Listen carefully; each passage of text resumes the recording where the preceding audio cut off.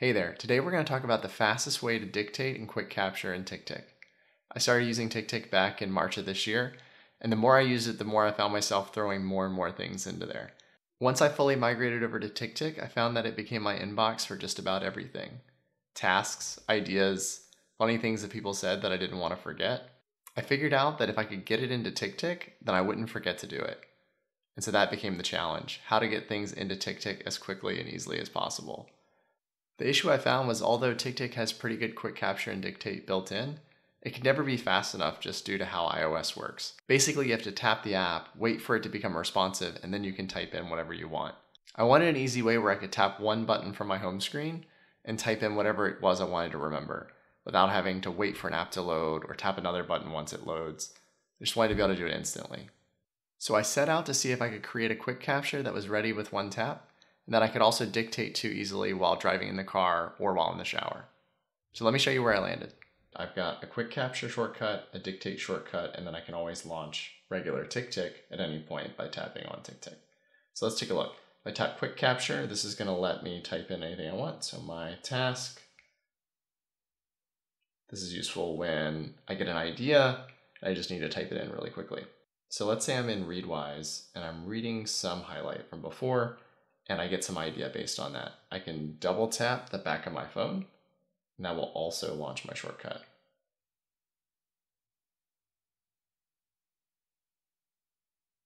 There you go. All right, so let me show you how to set this up. You just pull down from the top. You can type in shortcut, tap on the Shortcuts app.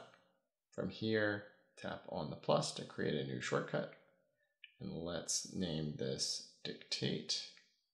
I already have one called Dictate, so I'm going to call this Dictate 2. And then if I tap on that top left, I can change the icon. So I change the color, and then I can also set any icon I want. So let's just choose the AirPod Pros, since that's often what I'm using when I do this. And then if I choose Add Action, I'm going to tap up here at the top, and I'm going to search for Dictate. And then you'll see this Dictate Text option under Documents. Just tap on that. You spin that open, just make sure your language is set to the language you speak in, and then I set mine to stop listening after pause. Once you've got that set, tap this Search for Apps and Actions at the bottom again, and search for TickTick.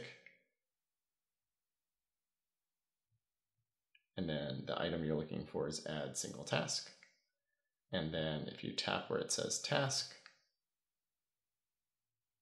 and choose Select Variable for Dictated Text, hit the Done button in the bottom right, and then just remember to spin open this little arrow next to it and choose Edit in App.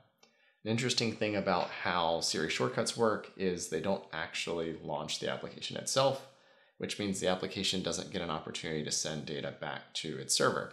So what that means is if you don't choose this Edit in App option, your task is only going to live on your device until you open TickTick, and that's not what you want. So by choosing Edit in App, TickTick will get an opportunity to open, and it'll tell the TickTick server about this task so that you can get it on your other devices like your Mac or your PC or any other device that you might use. From here, you're all set. Just choose Share, and then scroll down and hit Add to Home Screen. You'll get one more chance to change the title if you want to, and then just hit Add. Now if I leave out of here, that'll be on my home screen, and if I tap on it, the first time it's going to ask for permission for speech. We're going to allow that. My task.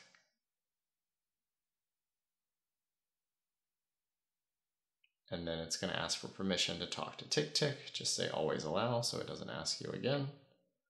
And there you go. There's that task that we just added. All right, so let me walk you through how to do the keyboard-based quick capture. So if I go back to shortcuts again, and we're just going to add a new one. Most of the steps are going to be the exact same.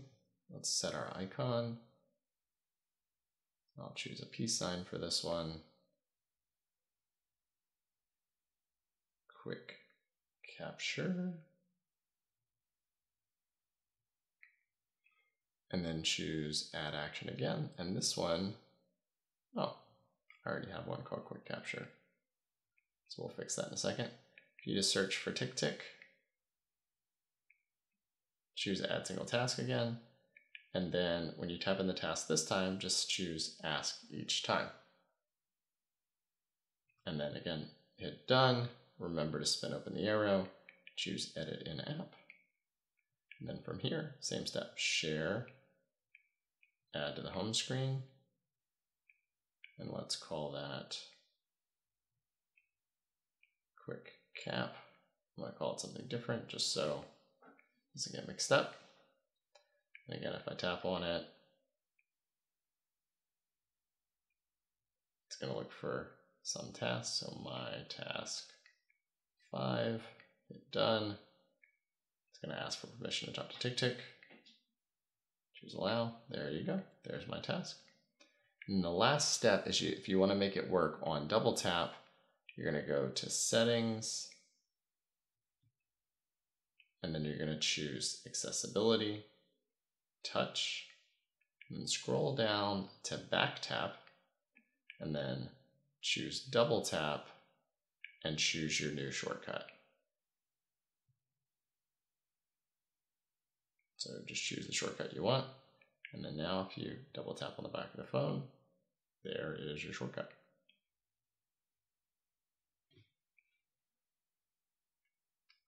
And there you have it. That's how I dictate and quick capture in TickTick. If this was helpful, please leave a like and a comment below to let me know.